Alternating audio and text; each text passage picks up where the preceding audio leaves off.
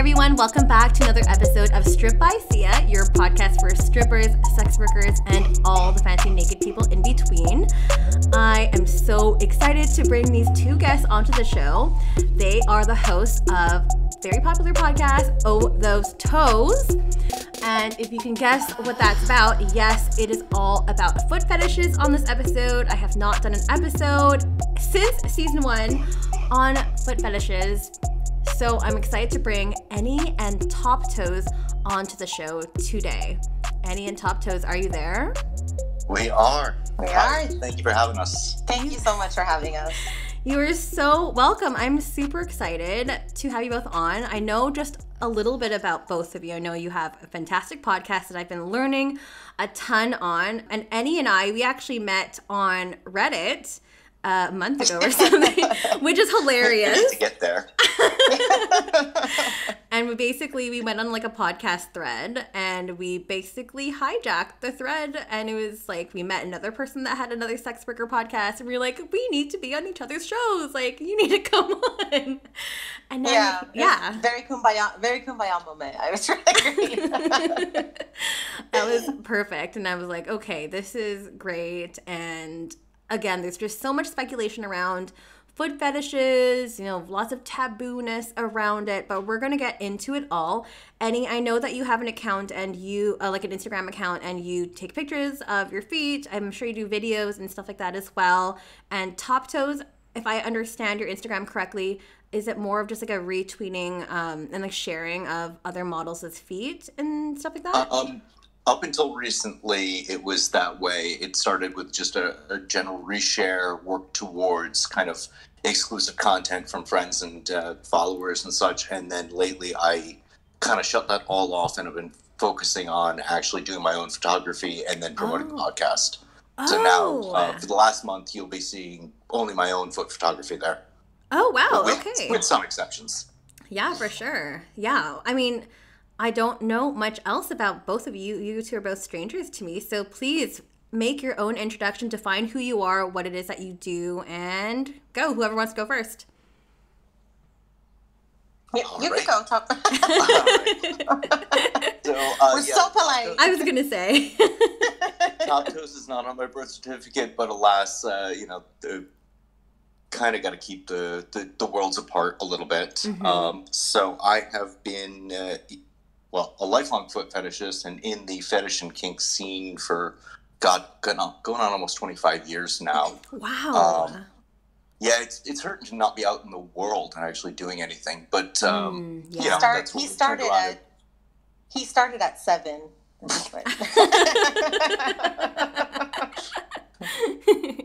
Very cool. Been on and off every platform from like the old alt.binaries news groups in DOS. Wow. Through everything that's come along and landed in the Instagram world and community about 5 years ago, which is where I met Ennie. Okay. That was about 5 or 6 years ago. Okay. And so I am Ennie. I used to go by Latina Cutie Toes, but Instagram has made it so difficult now. So I know. But that's where we met, and I too am a foot fetishist. I show off my feet on all types of social media. Mm-hmm. I basically cater to the foot fetishist, and I am more recently a podcaster, like you mentioned. Yes. And that's been a really exciting venture of ours. Mm-hmm. Yeah. Yeah. Oh my gosh. I have so many questions. So you both aren't like clients of each other or anything like that. You just know each other from the internet, which is cool. Yep. Right. Yeah. Right. Yes, sadly, in 5 years, we have yet to meet. Oh. We had plans to, and then COVID struck. Yes. And did not get that final first meet and greet, but... But it's amazing, what kind of a connection we've built and we have. TopToes is not a customer of anyone's. I don't think. I'm speaking here for you, but no, I'm on the production side. Right. Yeah. Right. So, but he, he loves nylons, and I love nylons, and we used to help each other out. I would give him exclusive content and he would post it, and our friendship grew from there. So yeah. That's so cool because you guys have such a great dynamic, like on your show and everything, and I think it's wonderful. Well, I think it's easy when you do what you love, Yeah. And we do love feet. Mm-hmm. We've yet to get bored of spending 90 minutes a week talking about it. Yeah. And it's strictly foot fetish, and all the things that come with it. But yes, which we're going to get into. So why don't we talk about that? Like, let's talk about foot fetishes. Because for me, like, it was just really, I guess, a simplified version of it. I wasn't aware, well, not aware. I'm aware of foot fetishes. It's number one fetish in the world. It's very popular. Right. But, like, Yeah. I don't personally like feet. I do not like my feet. I think feet are gross, but that's only my own opinion. But I got into foot fetishes in terms of like catering to clients online, and then also was doing some in-person sessions like trampling and ball busting and stuff. And yeah, my partner is actually a foot fetishist, and that is the bulk of my experience with foot fetishes. But can you both speak a little bit more on what is a foot fetish? Because we do have a lot of civilian listeners that are on the show too that are not in sex work. So if whoever wants to provide a definition, we can. I love how you've listened to your show. I love how you flip flop between either the term vanilla or civilian. Yes, I do. about civilian. Being a military brat, it speaks to me. So for the civilians, as you've said, foot fetishism is the number one paraphilia in human sexuality, meaning sexual attraction to a traditionally non-sexual considered object or focus. But to bring it back around, the hardest thing about talking about any fetish is how do you get a breast man to say why he likes breasts? How do you get an ass man to say why he likes ass? They can say all the things they like about it, but there's no real reason they can say why they do. Yeah, And true. foot fetishism is the same way. It's just another part of the body that we find attractive, and then we find all the things that are attractive and sexual can be done sexually with them. The one thing I will say for foot fetishists, and I struggle with the term for any because traditionally I don't want to call her a fetishist, but I've recently said she is just the E instead of the if we can use I engage in the foot fetish, I think I really do engage in it, and I love the foot fetish, and I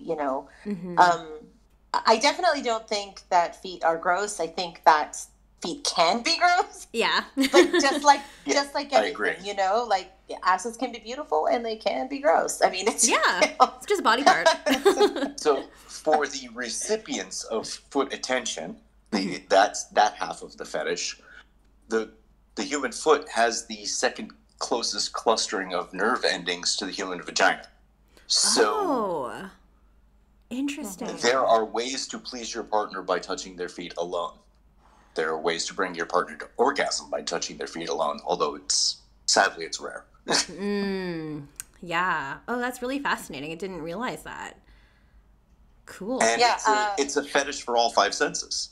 It's a visual, it's a tactile, and it's very much an olfactory. Yeah, the definitely. Sound. The guys will get off on the sound of bare feet padding around. People like me enjoy the sound of nylon slipping on nylon. So the fifth sense is more of but it's really that olfactory thing really pushes it all together when you're down there touching being near somebody's feet. You've got all that pheromone. Right. So it's not surprising that it becomes a sexual point of interest. Annie, did you want to add something in there? I think you were trying to say something. It's so interesting. I forgot now. I know, me too. I'm like, wow, this is so cool. Yeah, no, TopToes does a magnificent job of explaining that. It is so common that people fall into it without even having a partner or a foot fetish themselves. It's just so many people, but it's so taboo that a lot of people are not comfortable opening up about it. And I think that's where our podcast comes in, is that we are working towards normalizing it and making it more acceptable. Like, it's not a freak thing, which is kind of what your podcast is about in general. So I think it's really great that we're here. Thank you for having us. Yeah, I mean, again, it's just normalizing it and taking the taboo-ness out of it. Because I can definitely say that, like, my partner is embarrassed by it, I find. He's like, I would die if anyone found out about this. And I've just told him whenever we had sessions when we were still in that client-provider relationship, that I was like, oh, this, like, it's fine. Like, you like what you like, right? And you don't have to always have an explanation for it, because he's been trying to just dive deep into, like, why am I like this? Why am I like this? Right? And I don't know, like, with that, because I was listening to a couple of your episodes too, and you were mentioning a little bit about possibly, like, the history of feet fetish and the psychology behind it, in terms of, like, that fetish being born when the fetishist is a child. Did you want to speak about that a little bit? Yeah. I think it's interesting. I think most fetishists in general, not just with the feet, but especially with the feet, they originate at a very young age. Because, women don't walk around with their boobs hanging out or their butts or vaginas hanging out, but they do with their feet. They have pretty feet and pretty hands, and they make yummy noises when somebody massages them. Not necessarily sexual, but I think everyone has asked, like, their nephew or somebody in their family to be like, oh, my feet are aching, like, rub my feet. And then there's that little kid rubbing the feet, and then you go, oh, that feels so good, and eventually I think once adolescents, once they, puberty hits and they start being aroused by things, I think the feet are the easiest things to be aroused by. Like your teacher, for example, you can't see any of her body parts really. They're in business attire usually. But what can you see? You can see a nylon leg and a heel, and the foot maybe popping in and out of the heel because they're tired. And then you get a peek at the toes and they're bright red. And God, that story, I've heard it so many times from so many different people that's how it originates. Interesting. So, yeah, that one, the auntie one is a predominant fantasy, and it definitely seems to be a lot of people's kind of origin, especially the aunt, because it's kind of the person you see next most that's not blood related to you. Right. So it's okay in that early formative years to sort of sexualize it, where you wouldn't with your mother, sister, etc. Right. Yeah, that's so fascinating. I've never thought about this so much, but it just kind of makes sense. You do have the other side of it where it is born out of a pure submission, where, possibly the submissive nature is first and the foot is second, that now you have the lowest part of a woman's body, the part that touches the ground, and everything that goes along with that. Yes. My partner actually spoke a little bit about that too when he was on the podcast as well. I want to be able to, and it's more like, it came from more of like a foot worshipy stance. Right, it's from being able to service and please, and absolutely. I think for adults, for fetishists, for people that have developed the fetish as an adult, I think that's more maybe conditioning. They're watching something sexy, they're watching porn, or they're watching a person that they admire, and the person's doing sexy things with their feet, and then before you know it, they're looking for the feet. And I mean, it just, as with everything, over time it develops and it grows and it changes. And I think they're very rare. I don't think I have many foot fetish. I don't know many foot fetishists whose fetish has developed as adults. Yeah, no, I don't think I know any either. I don't think I've asked. No, but we've been trying. As we talk to other people in the kink scene, we've been trying, not trying per se, but definitely had some eye-opening moments where people with other kinks realized where feet can come in, and that aha. And so maybe we're not creating foot fetishists, but we're bringing foot sex to the kink masses, as we've said in the past, putting it on the menu. You don't have to be a foot fetishist to put feet on the menu.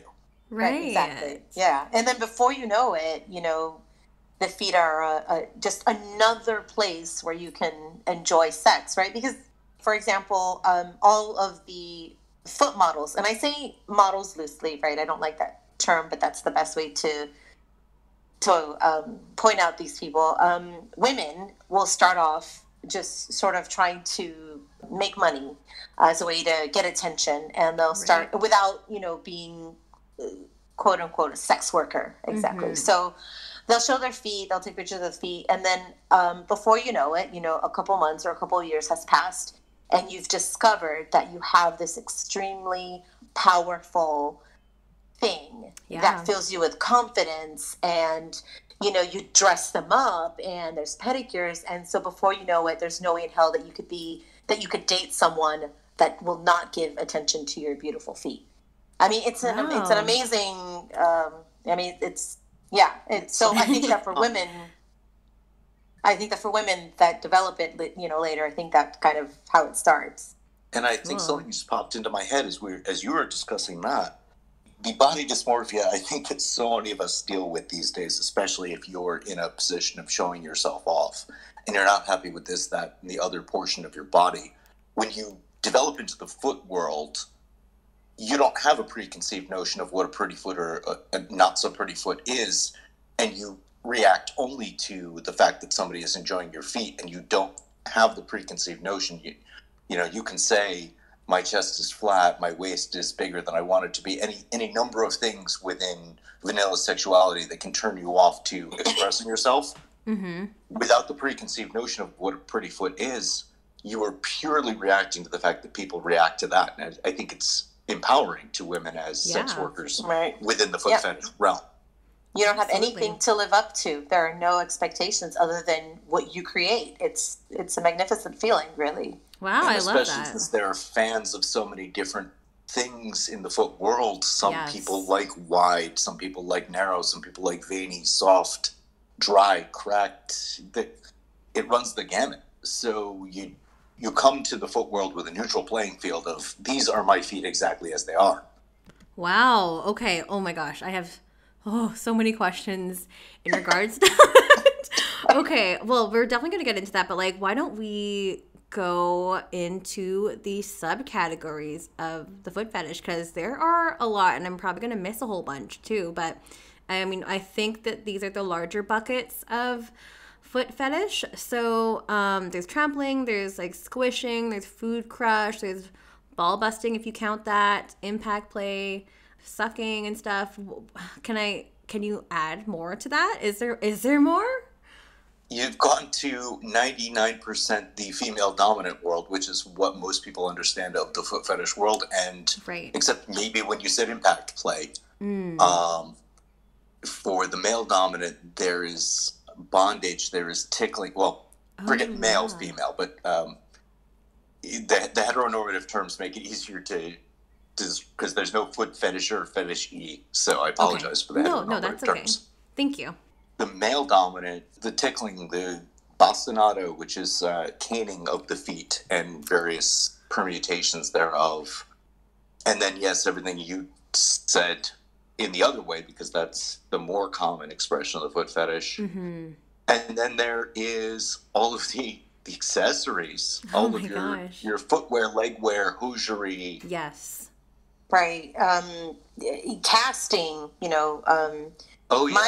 My favorite is the Giantess. Yes. Yes. There's a lot of other things that go with it, they like Vore and all this other stuff, and face sitting and all this stuff. But it mostly starts at the feet. So so Giantess is definitely one of my favorites. But there's things so specific. It goes back to what we were talking about, the beauty of the foot, that you bring it and you create it yourself, right? So if you have a big toe, if you have the Morton's toe, if you have this tiny pinky toenail, there are fetishists that will specifically look for these traits in feet, and that's the type that they like. Wow. Some like tapered toes. I mean, there's just high arches, flat feet, calloused feet. There's just so many different things and different ways that you can enjoy it. Wow. Yeah, I mean, spit is another one, right? I'm not really sure if it's more of a spit fetish, but there's a thing with spitting on the feet that is a big deal. Interesting. Insect crushing. I mean, yeah, there's a lot. Humiliation, JOIs. What am I missing? Can you think of any that I... JOI with ignore. Oh God, yeah. The ignore is huge. Yeah. Okay, so yeah, I'm seeing like there's a lot of overlap there too with other parts of the kink world. Yeah, without a doubt. Mm-hmm. Absolutely. I mean, there's some like only soles. Like they don't care about the rest of the foot. They're just a sole fetishist, and that's what turns them on. Some guys love a perfect pedicure, and some guys only like natural nails unpainted. Mm-hmm. Wow. Oh God, we're forgetting dirty feet. Oh, that's a huge thing. Yes. They just want absolutely filthy, walking around barefoot, feet. Gosh, and then of course there's the smell. The worse the smell, the better, and some are so specific that they want a specific type of smell. Really? So if the feet smell like corn chips, they don't want anything to do with it. If the feet smell like vinegar, they don't want anything to do with it. Or they want specifically feet that smell like vinegar. It's wow. So much to so much. Oh my gosh. Women as sex workers, there are some who can make their entire living just on the selling of hosiery or the selling of socks. Yeah. So the guys just want to experience the smell. There's definitely a big market for that. And then there are Huge guys market. like, my husband is a foot fetishist, and he does not like the smell on a sock. So sometimes I'll say like, "Oh, what does this smell like?" like, what does this smell like? It smells weird. What does this sock smell like? And he'll be like, "Oh, I don't want to smell that." But he'll smell he'll take a whiff of the smell directly from in between my toes. He just doesn't want it on a sock. It's not the same. Oh, really? I mean, which is exactly for this reason why we can have a podcast that's dedicated to just feet. I totally get it. Like, it's just so vast. Oh my gosh. Okay, maybe just because there's a lot, there might be a lot of unfamiliar terms for people who are not in the kink community and people who are not foot fetishes. I'm not sure if either of you wanted to do a quick little definition of each category, like trampling, squishing, food crushing, ball busting, or CBT, stuff like that. I don't know if either of you want to do that. TopToes is great. TopToes is amazing at explaining all these things. So please explain. Okay. Trampling specifically being men who want to be stepped on, stood on, occasionally jumped on. And then that definitely works towards crush, which is, doing the same thing to inanimate objects, sometimes animate objects, sometimes insects, but proxy objects.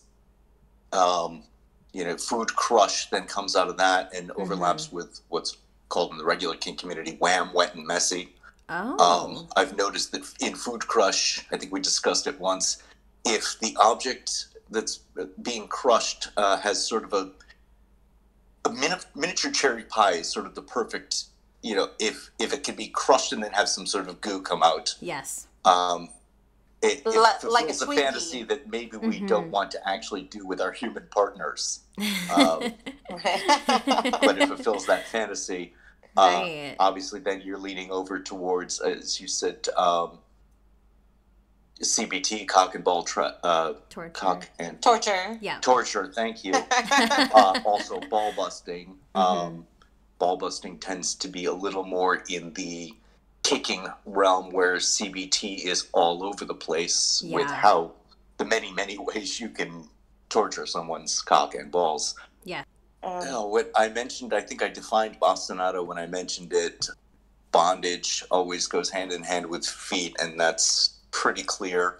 What ones have I missed? Maybe JOI is a good one. Oh, yeah. JOI, yes. Yeah, jerk off instruction, or used to be called jerk off encouragement. Mm-hmm. You know, and that's pretty much a video format of looking at, well, it goes outside the foot fetish, but it's very, very common in the foot fetish of just a video of a woman showing off her feet, maybe playing with her feet a little bit, and then telling her client, customer, video watcher to jerk off, how to jerk off, and often rolls over into humiliation. Yes, lots of overlap there. Right. Mm-hmm. Like what they need to be doing and looking at, and you know how worthless they are for doing so. Yeah. How they're only worthy to look at her feet while jerking off. It's a common and scenario. Nothing else. Yes. Yeah, absolutely. Gosh, what did we? There's so many. The ignore is pretty, ignore is great. Self-explanatory. They just want to be looking at the feet. Well, and sometimes that can cross over into a bit of the creepy cam guy, right? And that's where I think the negative connotation comes in, because no one wants to be that creepy guy taking pictures of women as they're walking around at the grocery store or at the mall, but sometimes I have specifically been asked to pretend that that's what's going on, so that they can quietly, take a look and sort of sneakily take a look at my feet, and made me not know it. So haven't been able to in a while, but one of my favorite ways to shoot is sort of guerrilla gonzo out there in the wild. I shot a roll with a model that I took to the casino, and we just did the whole thing at the casino. And the most fun part is to watch who's watching. Now, granted, some people are watching because me as the photographer, I'm kneeling down, I'm trying to find angles, whatever. Yeah. But sometimes you catch the glances actually at the model's feet while I'm taking pictures. Right. Wow. Yeah. So. Okay. Yeah, wow. And I think those are the ones that may need the most explanation. Everything else is pretty well. Okay, we forgot one. What about foot job? The people that absolutely obsess over foot jobs. Mm-hmm.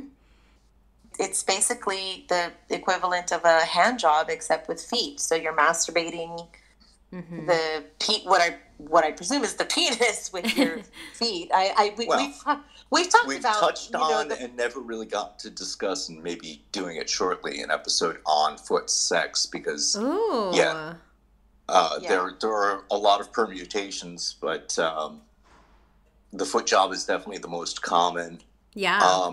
And unlike where the hand job gets the I've heard it referred to as the old fashioned, it gets the connotation of being the old simple standby, possibly the easiest thing you can do. Well, can you at least give me a hand job? Mm-hmm. The foot job is possibly one of the most difficult sex acts to perform well. Yeah, no, definitely. Not just well, but just to perform in general. I mean, it requires so much stamina. Yes. It requires so much, abdominal strength and your legs. You have to, you definitely have to. It's very tiring. Unless you just find a good dominant guy who wants you just on your belly, lift up your feet, and he just holds them together and goes to town on your arches. That's the nice, easy version. Maybe I should ask my partner to do that for me. Female perspective. But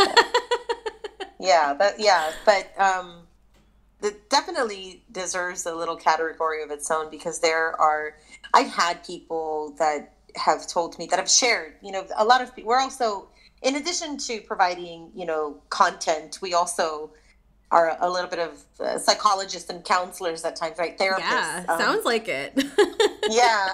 So I've had, many men say that they enjoy it so much that orgasming any other way is no longer a viable option. Like, it just doesn't work anymore. Oh, wow.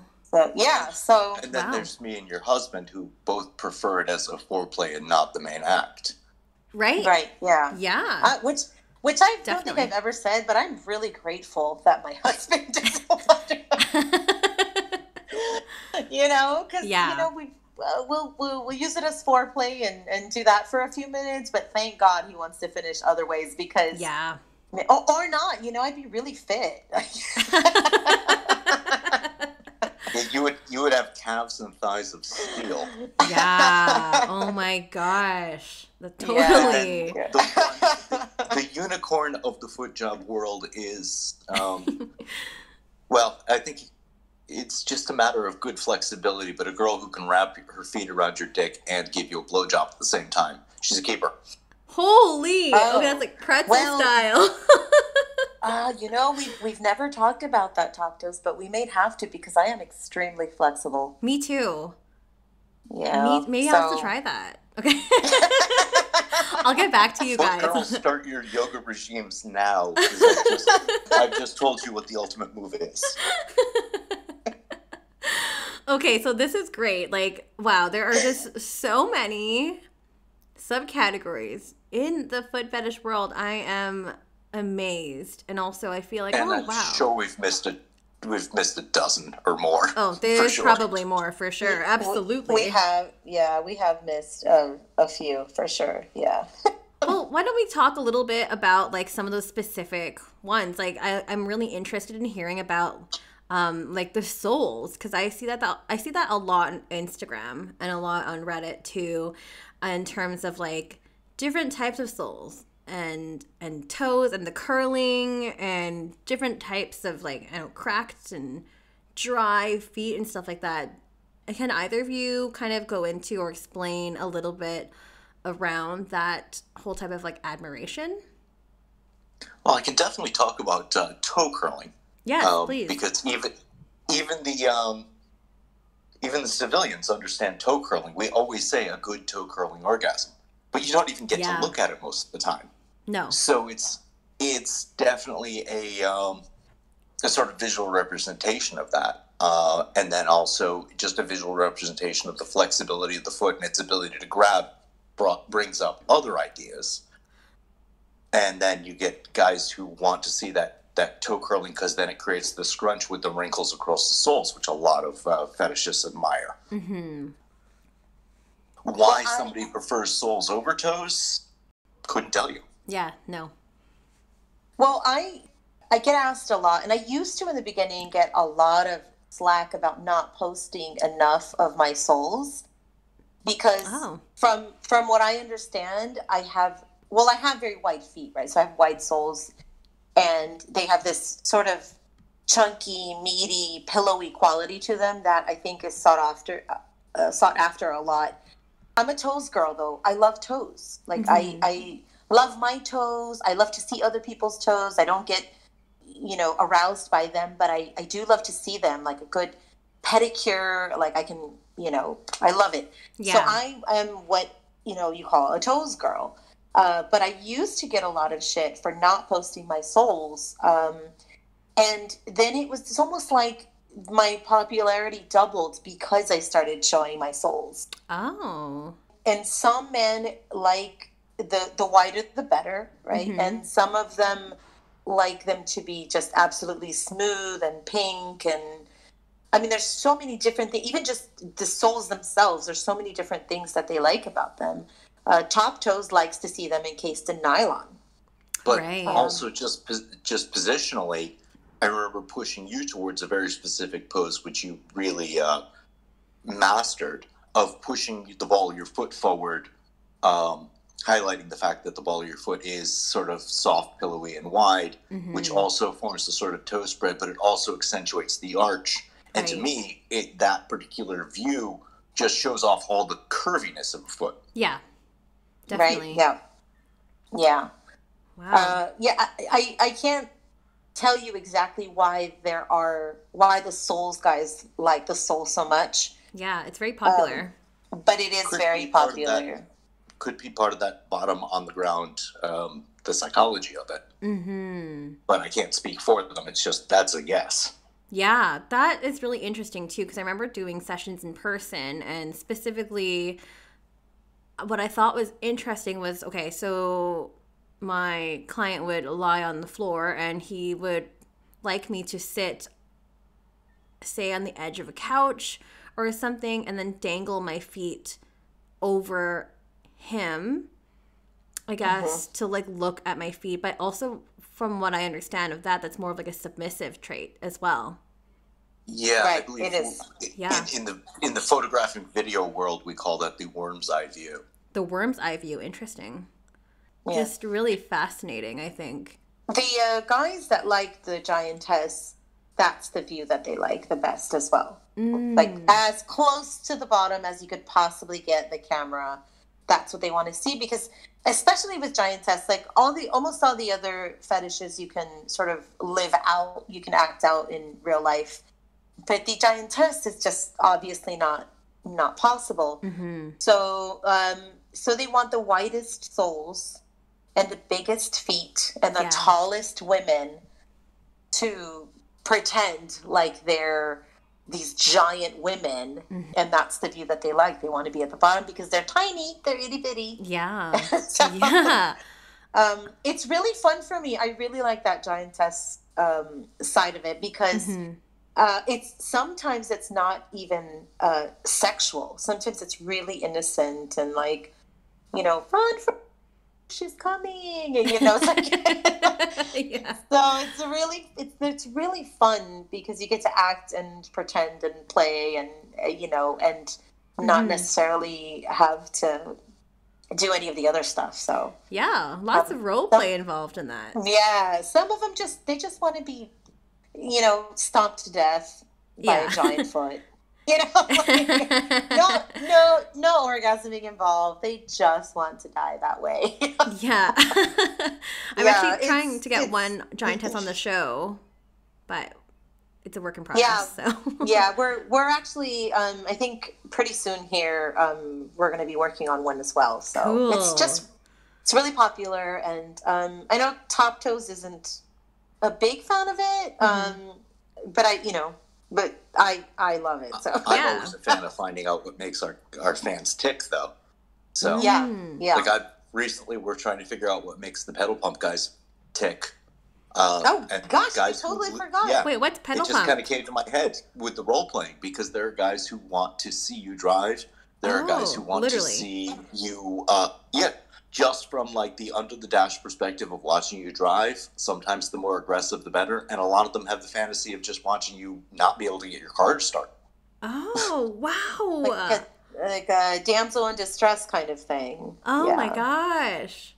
Okay, cool. I was like, what's that? Like, it literally is what it is. Pedal pump. Yep. Yeah. Oh my gosh! I used to think hugely popular. I used to think in the beginning that it was that what they had was kind of a combination fetish. Like they liked cars as well. Like it was a car fetish and a foot fetish. Yeah. And some of that is true, but there's just something about, a woman driving and just revving it all the way. Yeah. That is, really sexy to some people. And also what I have heard too is the angle of the foot as it's going up and down on the pump. So it's usually arched and it's on your tippy toes. And so, I mean, even within pedal pumping itself, there's so much to learn, right? Yeah. Oh my gosh. I appreciate how much like detail you're going into it. And it makes sense from like the way that you explain it. So thank you. You mentioned, Ennie, you mentioned something that I thought was interesting too. You're mentioning something about it's not always about the orgasm. When it comes to foot fetishes, it's a lot of the other stuff, the role play and everything else. Did either of you want to speak a little bit about that part? Well, I think mostly it is about the orgasm or everything leading up to it. I mean, there's also, orgasm denial where I keep a couple of pets that I play with online. And so sometimes it crosses over into like dom sub relationships, right? Yes. Which I'm not an expert on or anything, but a lot of times they don't want to orgasm. They want me to hold off for days, weeks, even, maybe not months, but definitely long periods of time without the orgasm. Wow. I want to say that the Giantess fetish is the one where there is not necessarily an orgasm at the end. It's just a matter of being cared for. They want attention. Like there's some giantess guys that want to be, devoured and squished and all of that. But there's others that want to be kept as pets. Their size is slightly in their fantasy world. Their size is slightly bigger, so maybe the size of a cat or a dog. They're that tall, right? And so it's just a matter of caring for them. So, we can brush their hair and we can, carry them around in our pocket and our purses. We can force them to clean our feet and in between the toes, because their arms and hands are the perfect size to get under the nail, And so you're getting into more of a MDLB. I'm used to saying DDLG is the more commonly used one, but the mommy dom little boy. Oh, yes. Right. The expression of that. But it's, they don't want to be littles. They don't want to be littles. Right. They want to be... There's a little less age play, very, very similar thought and structure. Very similar dynamic, too. Yeah. It still makes you a very mommy dom when you're playing with somebody of that bent. But the feet have to be involved. You know what I mean? Like that's why because giantess fetishists can reach out to any content producer and get what they need. But I cater to the foot community, so all the ones that I deal with always involve the feet somehow. Right. Almost always. Yeah. Right.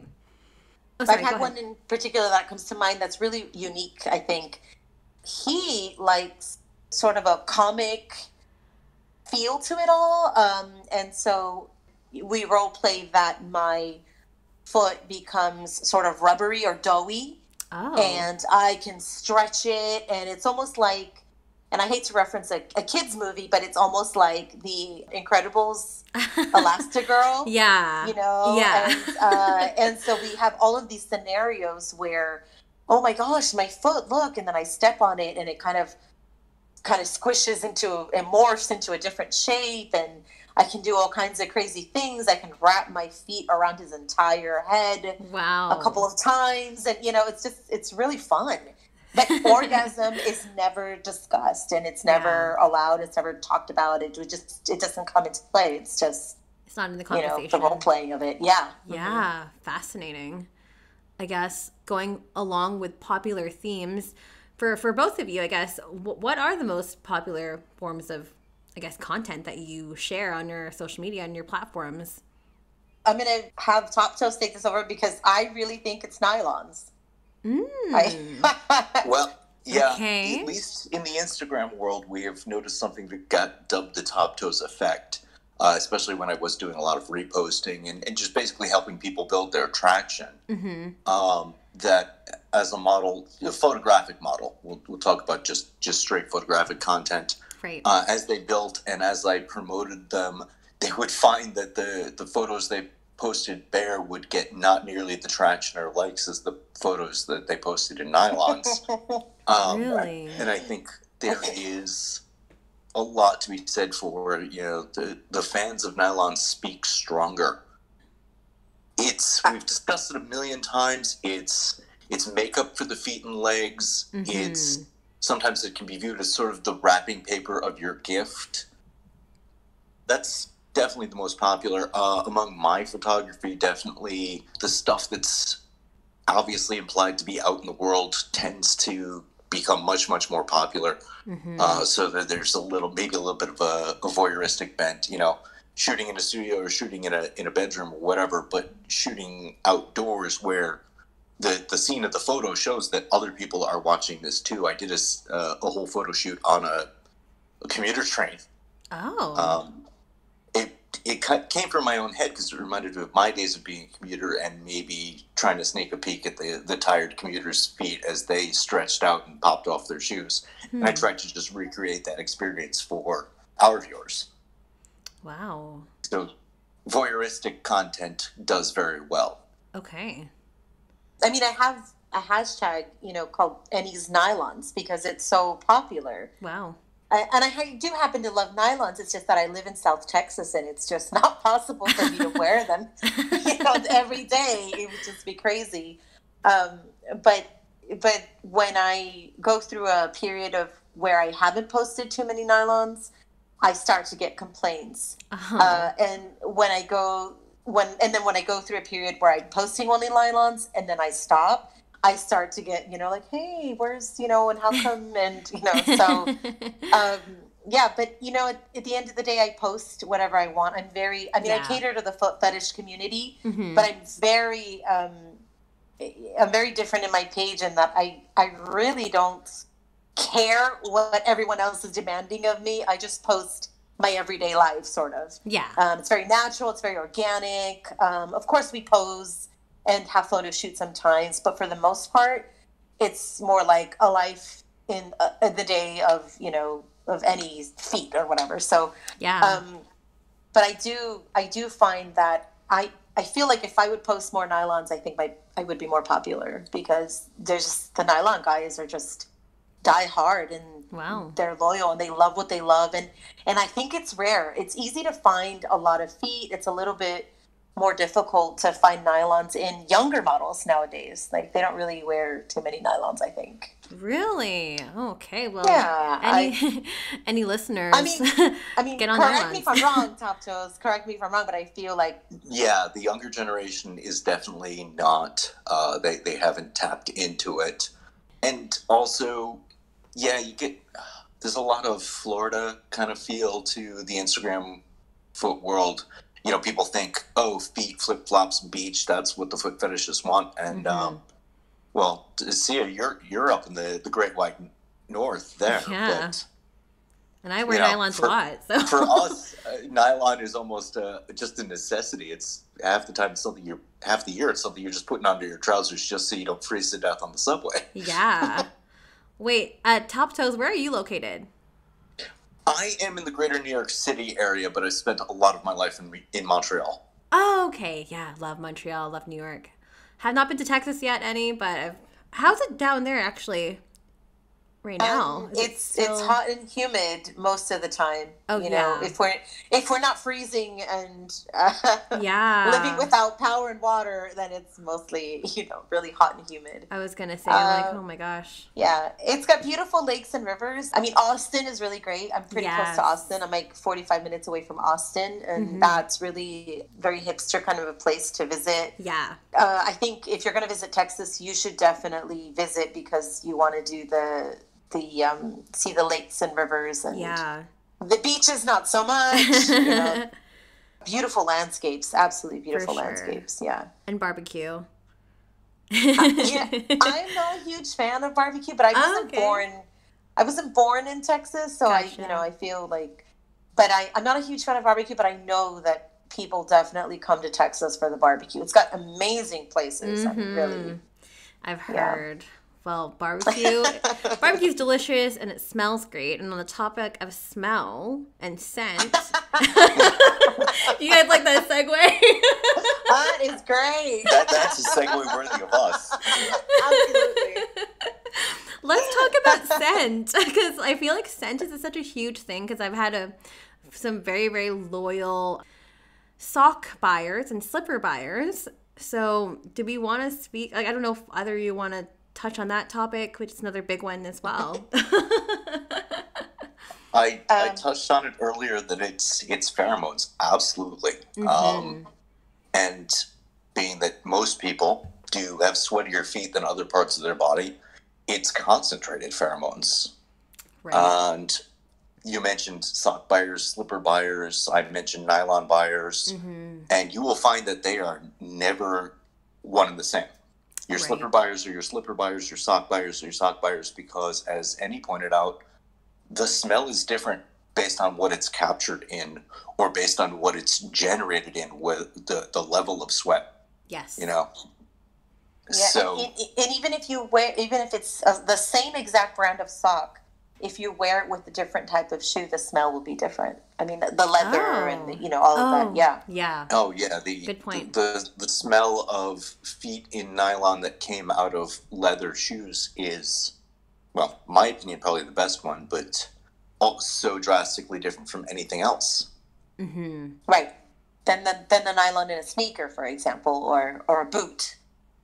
I don't have particularly sweaty feet, so my scent, I have to build it up. My feet don't smell naturally. Mm-hmm. So I have to collect bacteria in my shoes. But I've been told that I, have a slightly mildewy, sweet smell to it. Yeah, if I wear them long enough, like my longest pair, I want to say has been about a month. Wow. If I wear them long enough, they'll start to smell chocolatey, which is really odd. Yeah, I don't know. I wish that I could have some scientist analyze this for me because I have no idea why. That's bizarre. But it also depends on what I've eaten. If whatever you're eating definitely affects your body scent, and then of course you add lotion to that or oils or whatever else you wear, whatever you wash with, because we're still washing our feet and bathing and all of that. Yeah. But the most popular ones are, like I mentioned, vinegar. Mm-hmm. And then there's like cheese.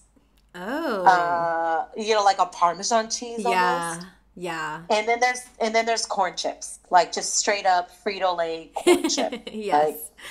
Which is probably why I don't like Frito-Lay corn chips.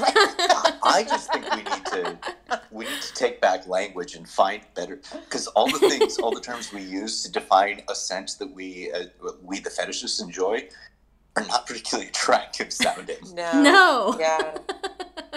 Right. Interesting. Yeah. Oh gosh. Yeah. This is super fascinating. I feel like I'm just really glad that you mentioned, like, it depends on what you're wearing, like the type of socks, the type of nylons, what you're wearing it in, all those things, and like the oils and all your sweat and everything that all like mix together into your unique scent, right? Right. And I mean, it's just like when you buy perfume, right? You smell a certain scent on someone, you go, God, what are you wearing? And they're like, I'm wearing, Escape or whatever. Yeah. And then you go and buy that, and then you put it on, and it's not the same.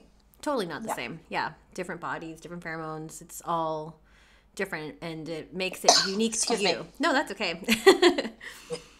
I also want to talk about marketing and selling, different kind of platforms that you two use. I know you both are using Instagram. That's definitely our first and foremost, or at least it's where we met. It's kind of our home base. Yeah.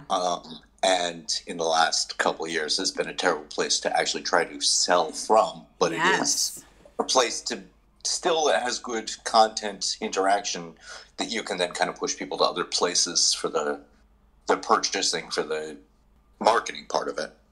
Twitter, simply, I keep a Twitter to support the people who keep a Twitter. I'm a big retweeter and pretty much nothing else, but it moves so fast. It's hard to have traction there. Mm-hmm. Agreed. Foot community stuff is not going viral in the Twitter sense of viral whatsoever. No.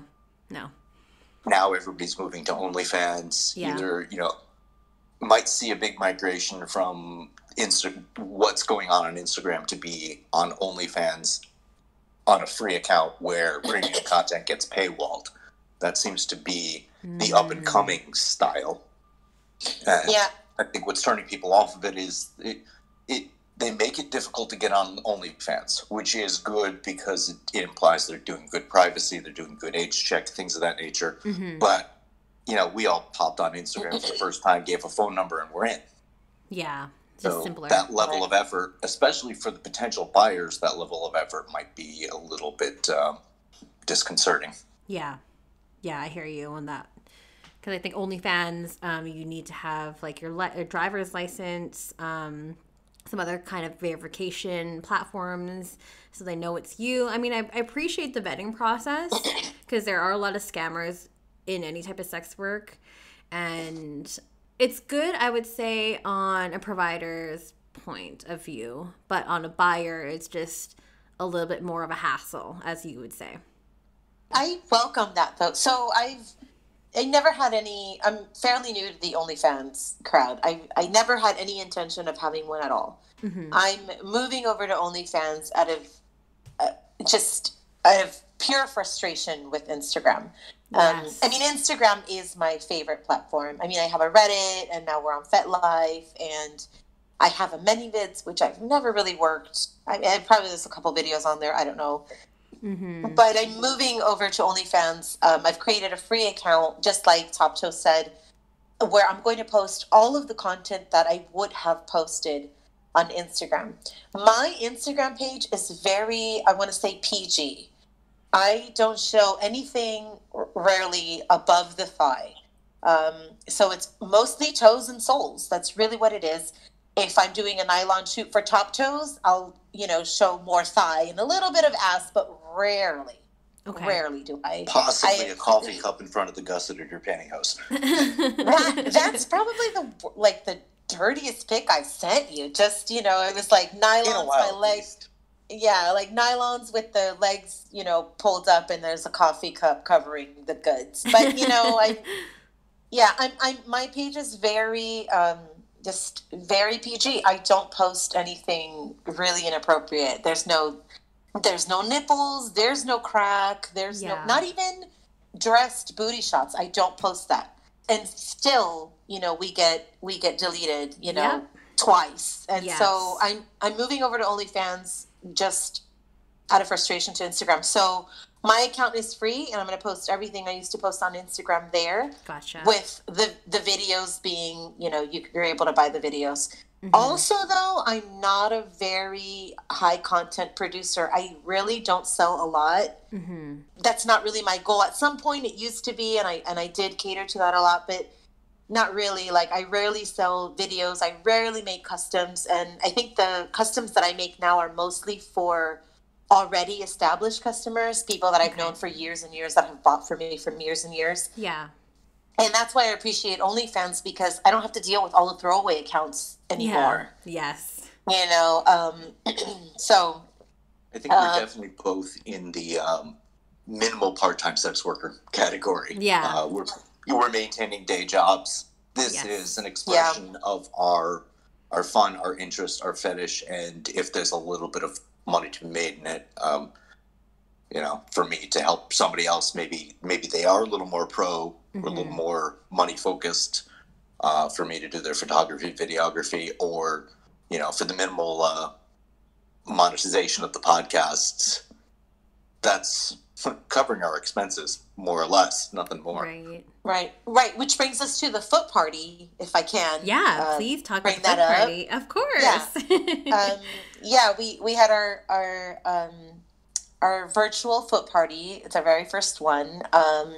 And we charged a nominal fee of like $5, and it was really just to cover the costs. But even then, I think we just, kind of let whoever in. But yeah, we put together, a virtual foot party. I ended up calling it a meet. What did I say? TopToes meet, feet, and greet. The feet meet and greet, or the meet, feet, and greet. Yeah. I love it. It actually slid away from our original intention. I was listening to yet another fetish podcast, and they were talking about virtual parties in other fetishes as a way to get around the COVID restrictions. Yeah. Again, Canadians, a little harder lockdown. Mm-hmm. So they had talked about having been on a basically Zoom-based virtual, I think it was a pet play party. Okay. And I said, we could do this. Besides the fact that there aren't that many foot parties in my region anyway, oddly enough. Well, there are, but they're the hideously commercial version that I'm not a fan of. Okay. As far as local kinksters getting together for a foot play party, there just aren't enough of us. When you have a play party, it's BDSM bondage, more or less. Right. And so we started, and of course, the people who reach out to us are our friends. They're the first wave of people who want to get interested. Of course. And some of them are, foot fetish content providers more than out there in the world kinksters. And so a few of them kind of noted, I don't know if I'm going to want to spend 90 minutes or more watching some guy pull his pug to me. Mm-hmm. And that's the problem with Zoom. You can't close off, or there's no way to, if you're at an in-person foot party, you tip the girl, and that is your, and the agreement that you can expose yourself is there. Right. Even if we did it tip-based, you'd tip the one person and then show your dick to 12, and it just doesn't work. Doesn't really work that way. So we said, what if we kind of make this more about a sort of version of a live podcast? We didn't publish it as part of the podcast, but we, and ran it that way. And had an absolute blast. Oh, God, it was so much fun. Yay. So some of us displayed our feet, the women, we displayed our nylons, our legs, our feet. I even showed you my socks. You did. You sure did. And then you did tell me that when somebody requested that we do the sitting on the feet, you told me you did it too, but I didn't see it because I flipped around and showed you the back of my feet. Yeah, yeah, you got to see the top of those booty and soles. Jeans and socks. Yeah, we played games. We drank. We laughed. Oh, did we drink? Yeah. And it was just a lot of fun. It was smaller than we thought. Like a lot of the people that were going to be there ended up not being able to. Some fell off last minute. Some new ones joined in. But it turned out to be the perfect amount of people for us to give everyone undivided attention. Okay. It was fantastic. And we're definitely going to do it again. Cool. So we're gonna do 2 different versions of it, though. We're gonna do one that's more a sort of PG. I hate saying PG, but I don't know what to say. It's not going to be X-rated. It's not going to be X-rated. But then I think at the end of the day, we're perverts. And we have to figure out the logistics of how we do the one that really is a virtual sex party. Right. Well, a virtual fetish party rather than a virtual conversation among fetishes. Right. Both have their place. Absolutely. Don't want to give up one for the sake of the other, but we need to figure out the logistics of, okay, how do we deal with the guy who's just spanking it on cam? Yeah, exactly. Because at the end of the day, we also just want to give her opportunity for this guy to want to spank it on cam, Yeah, for sure. Yeah. The expression side of us. Yes. Right. So we're going to have a couple of people that are, going to be exhibitionists and sometimes with their partners, I think, couples doing their own thing, and then others that are just sort of camera off watching, in the dark shadows of the Zoom party. So, yeah, little black square. Yeah. Because we're fetishy and we like, all that kind of stuff. So we can't physically go to any fetish parties because of COVID. Of course. So we're just going to, bring a little bit more sanity with our insanity. I love that idea. I think that's great. Well, you're going to have to keep me posted on when that's going to be. Like this episode is going to be sometime, I think, on March 21st is when it's going to be released. So if you have a date. So, yeah, the first, it'll be the second party is going to be right about contemporaneous to that, possibly within that week. We don't have it nailed down, but we can definitely online notify you. Yes. And then the other one's going to be maybe the following one will be maybe mid-May. Okay, yeah, that'd be great, and I could plug it in the show notes. So yeah, that'd really be great. Cool. Thank you. No problem. And I guess I know TopToes. Just going back to the whole platform thing, and also Ennie, your decision to move from Instagram or slowly move from Instagram to OnlyFans. TopToes, I know you want to kind of mention briefly about SOSTA FESTA. Yeah, and the reason a lot of people, especially people not in the U.S., don't realize, everybody says, oh, Instagram is this, Instagram. No, Instagram is responding to the fact that Mark Zuckerberg, who, with Facebook buying Instagram, doesn't want to go to jail for us. And I can actually respect that. We know that we are playing outside the terms of service because even though maybe we'll grumble and we'll say, oh, it's just feet, but it's sexual to us. We're sexualizing feet, yes. We know we're playing that boundary. The law is terrible. Yes. And there was another one that I tried to look up. There's one that passed this past October, which actually made it even more draconian, which is why the TOS stepped up again. And that new idea of you can't do implied nude, you can't do nude hidden behind an emoji or hidden behind your hand, got added to the TOS with that second act. And even though American politics here. Speaker Pelosi actually introduced a bill to try to rein back in FOSTA SESTA to try to take out the part that was hurting the legitimate legal sex worker. That seemed to die on the floor. I've been on a campaign to try to get a petition going that's just taken a long time to put together. But in the end, we know on a vanilla social media that we're breaking the rules or pushing the boundaries very pushing hard. The boundaries. Definitely. Yeah. And it's just by comparison, Twitter has the same TOS. It's just they don't have an evil robot monitoring it. So if everybody says, "Oh, but I can get away with it on Twitter." Well, no. Oh, you are getting away with it on Twitter. Yeah. Private platform. Totally cool.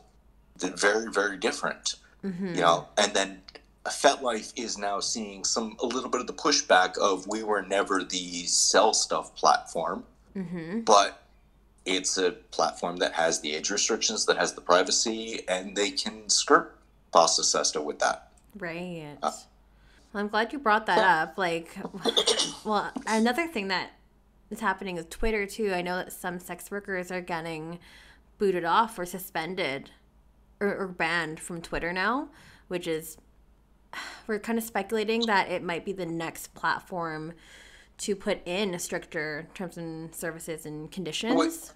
It literally has the same terms of services. It's just less monitored. Oh, okay. So they're going to be monitoring it more. For right now, the only monitoring of posts in violation are other Twitterers. Right. Isn't that the word? Other parties on Twitter. Whereas the Zuckerberg empire has some amazing AI that now just got improved too, that it can read words in flat images. Really? So, yeah, even if you're not typing something words, it's reading the words. It's Google Glass, I think, is pretty much the technology. It's reading the words that are in your picture, on your picture. Wow. And if you're tapping one of those words, that implies that you are soliciting anything, soliciting an adult service. That's the worst of it. And it's not, for a lot of models, they're screwing up. It's not what you're showing. It's what you're saying about what you're showing. If you're talking about pushing your traffic to OnlyFans or I sell this, or even link in bio is getting that's getting questionable. Flagged. Right, yeah. Yeah, lots of accounts are getting shadow banned or, again, like suspended. I got shadow banned this morning for like storming somebody. Oh, fuck. Yeah. Oh, God. I think the bots see me as a bot because I do have such a large following and followers. If I spend a morning while I'm waiting, drinking coffee and waiting for this recording to come up, and I'm just flipping through and liking a whole bunch of stuff, all of a sudden I trip the bot sensor.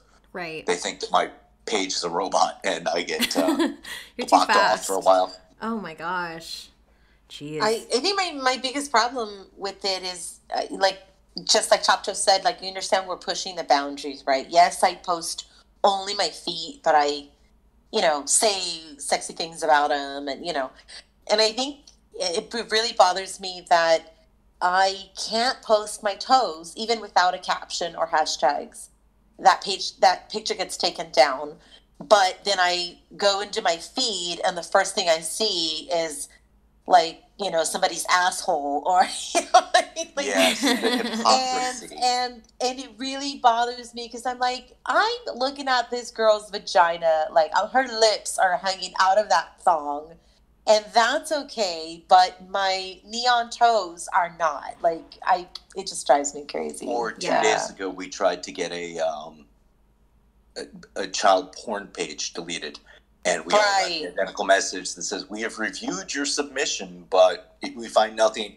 Like Instagram, you find nothing about this child sexualization, but you're attacking us foot people. Right. Yeah. Yeah. And then we have that third big problem, which is the other models attacking each other because they feel if they can get a page deleted, then they get that much more of the market share.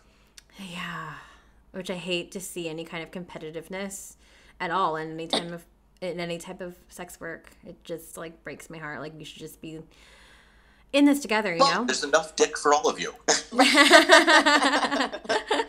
Well, even, I can even deal with the competitiveness. Like, it's human nature, and some people can help it more than others, right? Yeah. I understand, right? You want to outdo this person, so you post, so you work harder, you post better pictures, you take better pictures, you invest more money in your attire and your photography, your lighting, whatever. Fine. Yeah. But I will never understand the reporting of other pages, because you're not only hurting these people, you're hurting yourself, because now we're a problem child to Instagram. You know, the foot community is a problem child. And so, you know, I'm going to roll over to my OnlyFans and, you know, post whatever the hell I want. Yeah, exactly. Although there's some restrictions on OnlyFans too, but I get that it's more to protect children. I believe like some words you can't post certain words or certain links and stuff too, but it's still more open at least, than Instagram. Anyways, I'll roll there eventually. You know, since the birth of the internet in the 90s, I'm on my 8th platform anyway, so I'll get there. My biggest problem is in my state, my driver's license has an extension rather than letting us go to the DMV. And nobody recognizes that because it's a state law instead of a federal. So I'm rocking an expired license. I can't sign up until I can rectify that. Oh gosh. Right. And that's exactly why it took me so long to do mine, because I just got my driver's license. It was expired in like April of last year. And so I finally was able to get an appointment to go in, and I just got it a couple days ago. And so now my OnlyFans is good. Yay. Yeah. So, but we'll see TopToes over there soon enough. Yes. Yeah, I think I'm actually going to do content too. I'm just going to see if, maybe some of my photography, and also maybe some just audio clips of me reading erotica, because I got into the podcasting thing when enough people told me, I love hearing your voice. I'm like, okay. I agree. Yeah, we do get that a lot. We do get a lot of requests for TopToes erotica. I love it. We gave it as our Christmas gift. So fun. Yeah, so we fun. did. We wrote and read some erotica on our Christmas special. It was fantastic. Well, there are a bit of questions that came in from the audience, so I think it's time for us to kind of move on to that section of the show. So, yeah, and either of you feel free to answer. So the first one is best ways to get customers? ? Provide good content. Yes. Yeah. I want to say be genuine. Like have a work ethic. Don't lie, cheat, or steal. You know, when you stick to your word. If you say you're going to produce content on a certain day, stick to that. Definitely don't scam anybody out of their money. Like I hear sometimes people saying, well, you know, he paid me X amount for this custom, but then he was annoying and pissing me off, so I blocked him instead. And but did you refund that money? Like, did you refund that money? So, because word of mouth, I think, is going to be your best way to establish your reputation, a good reputation as a seller. 100%. Yeah. And I'll add to that, be good to your repost shout-out community, having formerly represented it, but especially when you don't know what hashtags are going to be banned this week. If somebody else is giving you the time of their platform to promote you, just, treat them well. Remember, they're not repost robots. And it's also, for us, Instagram specifically, it's not Twitter where you just click repost. Right. The people who dedicate their time to promoting the models on Instagram dedicate a lot of time. Yeah, definitely. Yeah. How do you get into selling pictures of your feet? I'm going to say start off with a really good pedicure. Yeah. Great advice. Yeah. How did? Because the story I've heard the most is that somebody got comments from a fetishist on a vanilla page when they maybe did that typical feet up at the beach pose. Right. And realized it was something. Yeah.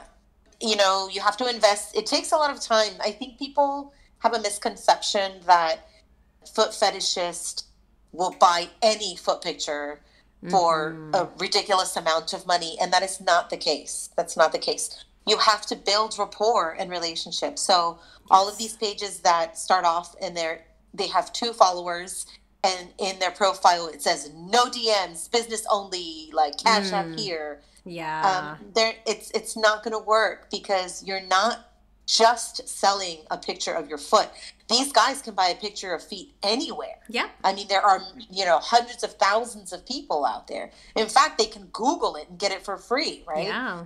So you have to build connections. You have to build rapport. And if you don't want to see dick pics in your inbox, don't start a page. You're not going to sell foot pictures. Yeah. It's not going to happen. Come in and acknowledge that you're a sex worker. Exactly. You've got to. 100%. And you got to have that mindset a little bit. We'll take it to stripping. Any stripper worth their salt is pouring on the charm in the back room or in the lap dance or whatever.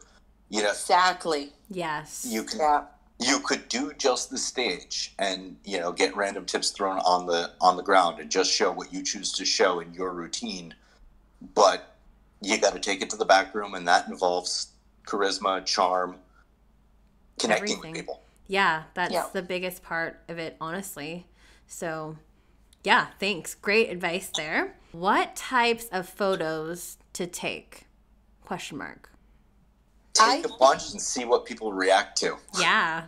But also I think find what's unique and different about your feet, and then focus on that, because that's going to be your niche, right? So and I've seen some ugly ass feet that are extremely popular, let me tell you. So, right. So if, say you have a bunion, right? Don't try to hide your bunion. Take close-ups of those bunions and market yourself as a bunion page. There you go. So find that thing that's unique about your feet, whether that's high arches, a thick meaty heel, skinny feet, veins. Find that thing that most people have noticed about your feet, and then focus on that for a little bit. And take quality pictures. I can't say this enough. I see so many half-assed blurry pictures. Oh, gosh. And, take quality pictures, post only quality things, and don't give it all away for free. I see girls that post 100 pictures of the same pose or slightly different pose, and once you've posted 100 of those pictures, no one else is going to need or want to buy anything. Supply and demand. Right? Yeah, for sure. When I shoot a roll, well, I do digital camera. iPhone camera. Mm-hmm. It's totally fine with good lighting. An iPhone camera is more than you need for resolution when somebody's primarily watching it on an iPhone anyway. Lighting's important, but I will shoot 500 pictures and maybe 100 of them will get used. Right. The subtle nuance of moving of the foot or moving of my angle, it may be technically a picture of the exact same pose, but the one that happens where the angle of the foot, the angle of the camera, the lighting clicks, that's the one that goes up, and the other 3 versions of that get thrown away. If you're ticklish, would this pose as a huge problem? Can you believe, TopToes? Can you believe we forgot to mention tickling? No, I did when I said that we weren't concentrating on the male dom type stuff. Right. If you're ticklish, does it create a problem in what? It doesn't create a problem in shooting photos and videos. No. Unless you are dealing in tickle videos, in which case it's quite helpful. And the tickle community is huge. It's huge. It is huge. Yeah. Definitely. I would say don't look at it as a problem. Look at it as, holy hell, you've got super sensitive ticklish feet, and that is going to sell. You've got another fetish that you just dove into. Yeah. If you're talking about is ticklish a problem when your partner is a foot fetishist and wants to rub your feet, it just depends on his touch and how you react. Yeah. Yeah, you could end up kicking someone in the face that way. You could end up having a lot of fun. Being ticklish is definitely a problem when you're getting a pedicure. I just went the other day, and oh gosh, I don't know what she was doing, but that scrubby brush on the bottom, it took everything in me to stay still. Yeah, so that is definitely a problem. There we go. Was there something someone asked you to do that made you feel super uncomfortable? For me, yes, there are always things that people ask that make me feel uncomfortable. For sure. And I've learned not to. It's not uncomfortable anymore. It was definitely really uncomfortable at first. I'm gonna say the most uncomfortable thing that someone asked me to do. One was to pretend that I was shoving my toe in their ass. Oh. And role play that. So but that was very, very early on, and it made me so uncomfortable. And I didn't do it for a long time. Okay. Now I'd be like, yeah, where do you want me to put it, right? And then two is I'm really uncomfortable when someone asks to see my family members' feet. Oh. So I've had people ask to see my daughters, my sisters, my mom's. Oh, that is and that's weird. just that. And then the killing of animals, right? Like, oh my gosh, squishing of a chicken with my bare feet is so. Been asked that several times. What? Possibly by the same person, just different accounts. Maybe, yeah. And that is extremely uncomfortable for me. For sure. What about you, TopToes? Yeah. I'm sure you get many. I get all kinds of crazy DMs, but I ignore the ones where people don't realize that I'm not the model. Oh, yeah. So, insofar as content that I'm going to post or help produce, for the most part, the model's already done the vetting, so I don't have to, I haven't had anyone ask, will you shoot something that I'm not comfortable shooting? Right. But it's already limited by what the model is comfortable producing as content, so it's not as applicable to me. Gotcha. How about as a shout out page, what makes you uncomfortable that the foot models ask you to do? Yeah. Well, I've had a couple that I've kind of walked away from, maybe given the cold ignore when the model definitely puts up my spidey senses that I don't think the age is right.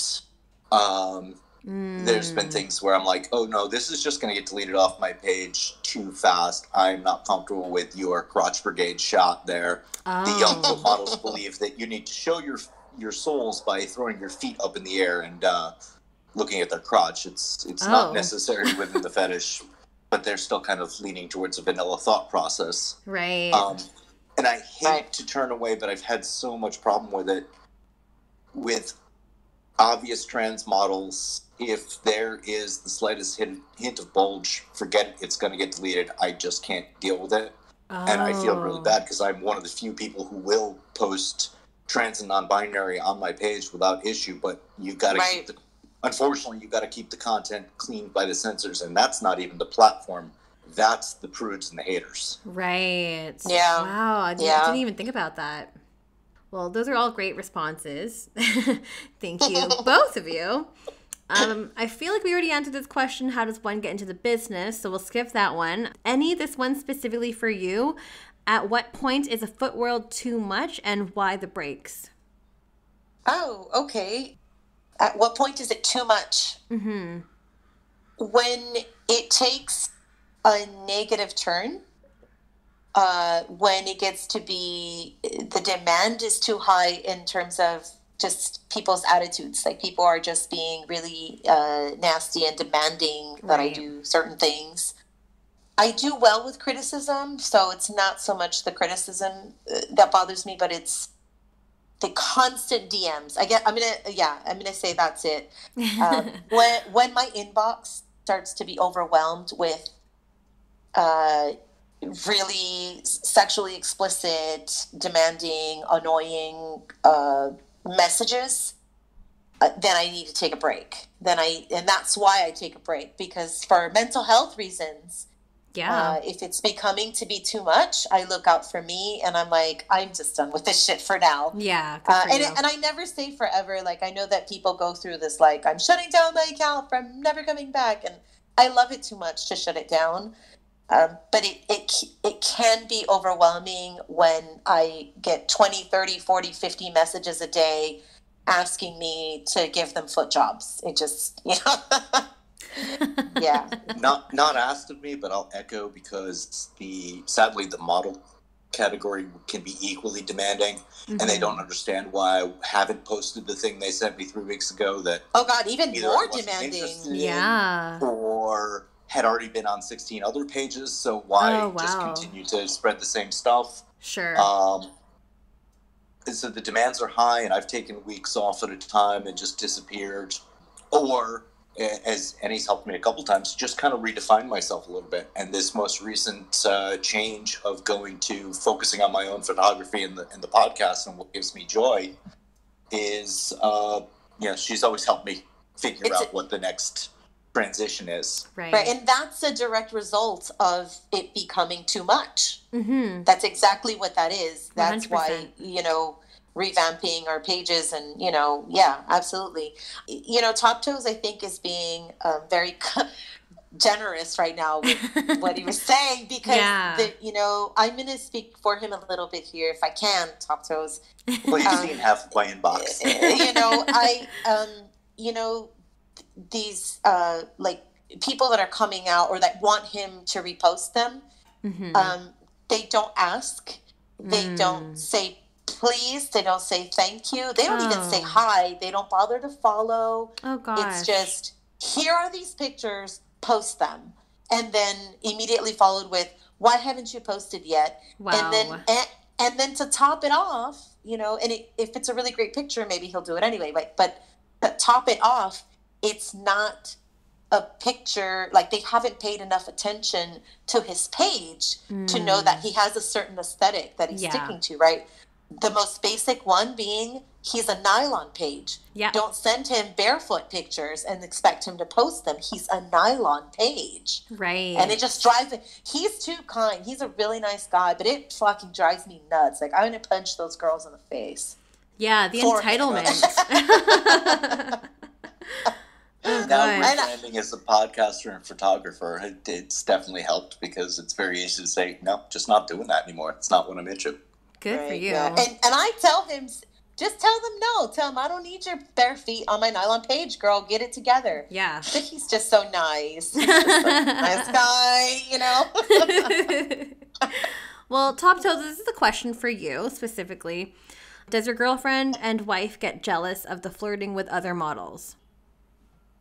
So my wife is not involved in the foot scene as much, and so she isn't peripheral to it. So there isn't really a jealousy, and we've been in a poly relationship longer that she's used to me flirting with people in the real world and online, and it's well established.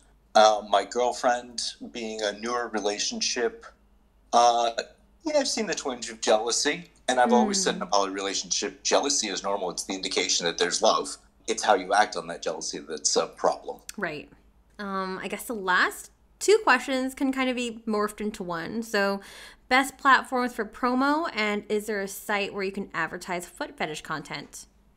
The only site that I don't think cares that you're advertising foot fetish content right now is OnlyFans. I would say FetLife, the platform doesn't care, the people do. Right. The FetLifers still believe that they are representing the in-person world. It's transitioning because of COVID, but they're not huge on using it as an advertisement platform. Yeah.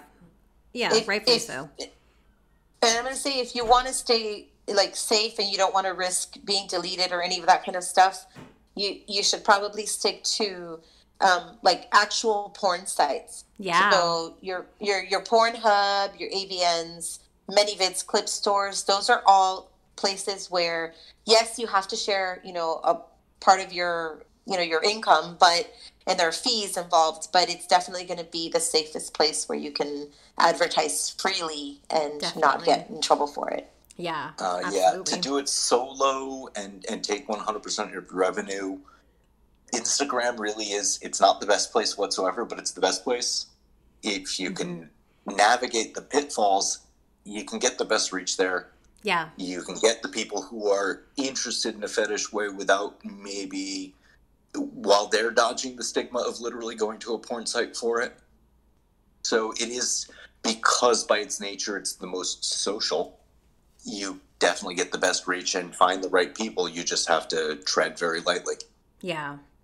Great point. I mean, and there are foot fetish websites that are, producers that sell content. Some of them will buy your videos off of you and then, you know, sort of resell them. And that could be a good way to promote yourself. Yeah. Like I said, I'm not big in the content, creator side of it. But I know that I've heard a couple of podcasts like mention things like that. So great options there too. And I guess that's it for all the questions. So I have to ask both of you, where can we find you?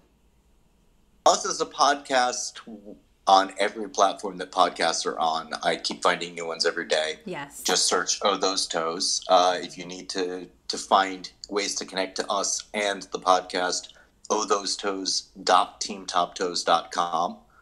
Kind of functions like a link tree with a bunch of other stuff and show notes and things like that. Okay. You can trail off and find us both from there. I maintain teamtoptoes.com, the root domain for myself, which has all the rest of the links to all my other platforms. Okay. Which we've gone over, right? He's on Twitter. And yes. I'm not on Twitter, but I'm on Instagram, Reddit, FetLife. Like I said, I do have a ManyVids, and now I have an OnlyFans. And Ennie Cutie Toes is my Instagram. Miss Ennie is going to be the OnlyFans and the FetLife page. But I think, the website is going to be your best bet because you can get a hold of both of us. Yeah. All the links are there. Or for me personally, email works. enniestoes@gmail.com is good. Okay. Yay. Well, I'll be sure to plug all those links in the show notes below if you guys haven't already checked that out. But that's it for this week. I cannot believe we squeezed so many things. I'm sure we're missing a whole bunch, but this is a huge episode. So Ennie and TopToes, thank you so much. Thanks. Thank you for having us. It's been a blast. Thank you. You're awesome. Thank you. And everyone, it's Strip by Sia on Instagram. Also my personal, which is Sia Steph. And don't forget to like, rate, share, and subscribe. If you want to write a review for me, that's cool too. If not, then that's all gravy as well. But it's new episodes every Sunday, so stay tuned and we'll have another new episode out next week. Bye!